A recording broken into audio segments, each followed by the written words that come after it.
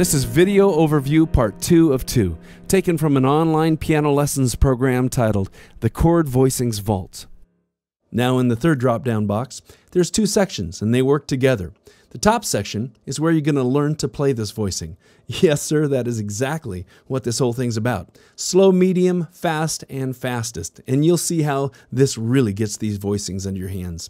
Now this section where it says View Print this Voicing. Now guess what? I've actually done all this work for you. What you were just looking at was an older version of the Chord Voicings Vault program. In the newest version, I've actually put together a downloadable, one-click, 350-page ebook so that you can download all of the chords and all of those incredible voicings. The neat thing is, you don't have to print out the entire 350-page book. You can just keep it as a reference. But then, when you really want to get one of these voicings into your musical vocabulary so you can use it in your songs, you can print out the section that shows just that voicing. For instance, here's a 3-page section that shows just the minor triad with a voicing of the root and the fifth in your left hand, and then the third and the root up on top in your right hand. And then as you scroll down the page, you'll see that this voicing is shown in every key. But they don't just go up note by note. They show up in a particular order on the page, something called the circle of fourths or the circle of fifths. If you're around music, you'll start hearing that phrase a lot. In fact, we'll dig into it here in just a minute. But for now, let's say that you printed out just those 3 pages that show the voicing that you really want to zero in on. And you put those 3 pages up on your keyboard or up on your piano. And then in the Chord Voicings Vault, you'd go to the third drop-down box and you'd say, okay, I'm ready to practice. And you'd choose, just for fun, let's choose the fastest. Here's what would happen. 1, 2, 3, 4. You can just follow the chart, right? And you can hit the loop button. See how it lights up there? So now it's going to loop. Meanwhile, you're playing along on your own keyboard or piano and getting your hands used to playing this voicing. One more and it will loop. There it goes. Okay, just for fun, let's grab an advanced chord now. We're going to use that old minor 6/9 that I said was one of my favorites. Let's try it with a medium speed. 1, 2, 3. A little Latin percussion going on. And you'll notice it's a little slower than the fastest. And it does the same thing, goes all the way through the circle of fourths, every key. Let's see what this voicing sounds like at a fast tempo. 1, 2, 3, 4. 2, 3, right? 4. Now you're cooking. Got a little shuffle going on. Now you understand how this program works, and you may be saying, okay, what is the circle of fourths? You may have heard of the circle of fifths if you're a musician or if you've been around musicians. It's an old term. It's simply a way to go through all of the keys in a musical way. Let me take a look at a graphic here. In fact, I've got it on the screen here. Look at that. Kind of a UFO looking thing, and it says the circle of fifths, and it has a little arrow going to the right or clockwise, and a circle of fourths, and it goes counterclockwise. Just really quickly, I want to show you the difference between the circle of fifths and fourths. Let's go around to the right, starting on the key of C. If you go up 5 notes in the scale of C, that's really important. You go up 5 notes, you end up on G.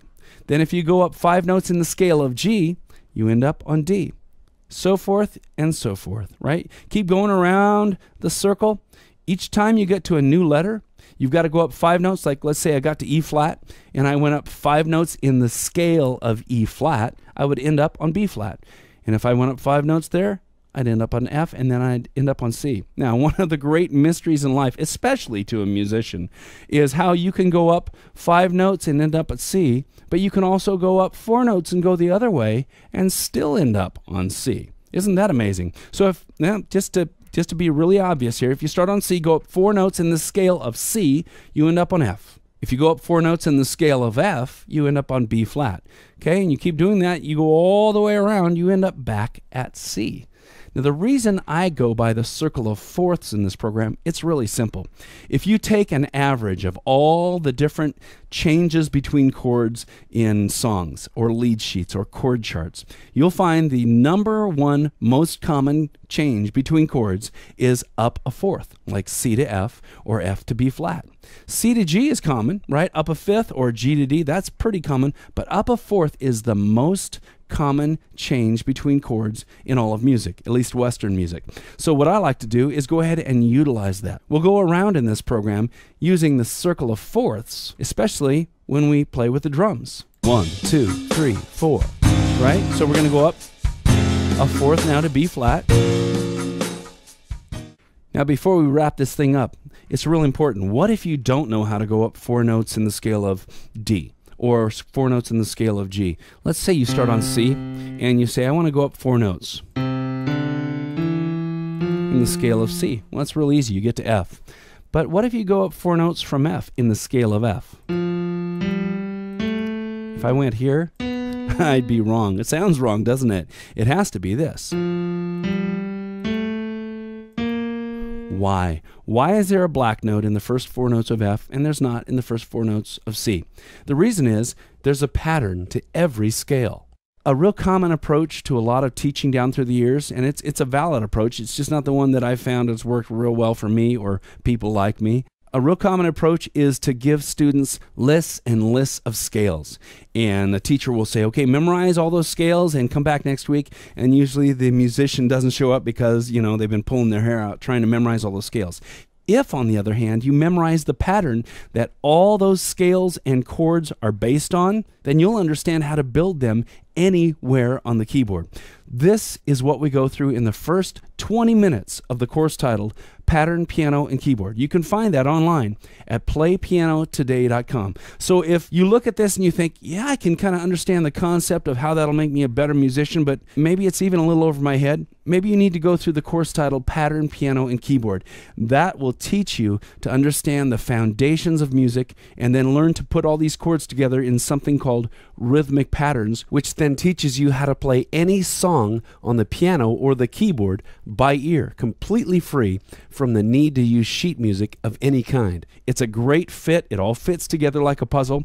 This program, the Chord Voicings Vault, is the next step. Let me show you just a couple more things and then we're going to call it a day, and I'm going to let you print out a bunch of charts, put them on your piano, and fire up the drums. One thing to watch for as you got this program is up here, updates. I strongly believe in this program because I've been living it all these years and I've been wanting to put together something like this, and now it seems to work real well, and the Lord has blessed me with the ability to get this together for you. So check for updates to this program as you got it. You just click that little button, the drop down there, and you can always check. One of the next things I'm going to do is add more voicings. You know, we're going to add rootless voicings. We're going to add all kinds of stuff. So this thing will always be, you know, Lord willing, it'll always be growing and getting bigger and more tools for your toolbox. Now here's something I should have shown you right at the beginning, but this is going to be a reward for those of you that stuck through the video and listened to me all the way. This says fifths and octaves. And it's not really a chord. I guess a fifth is technically a chord. 2 notes or more is a chord. Fifths and octaves. This is simply for practice for you, learning to go around the circle of fourths. For instance, here's what I mean. Let's choose a chord voicing. Chord voicing of 1, 1, and 1, or 3 roots. Look at this. Real simple. In fact, you can practice with the drums. You can start nice and slow. 1, 2, 3. 4. So your hands start understanding what it's like to go up a fourth and make it all the way back to C. Or you can choose the fifths, 1, 5, 1, 5. Sounds like Caesar just walked out of Rome. All hail the piano teacher. Let's say you've been practicing a while and you hit fastest. 1, 2, 3, 4. Oh yeah. These are power chords, nice and fat.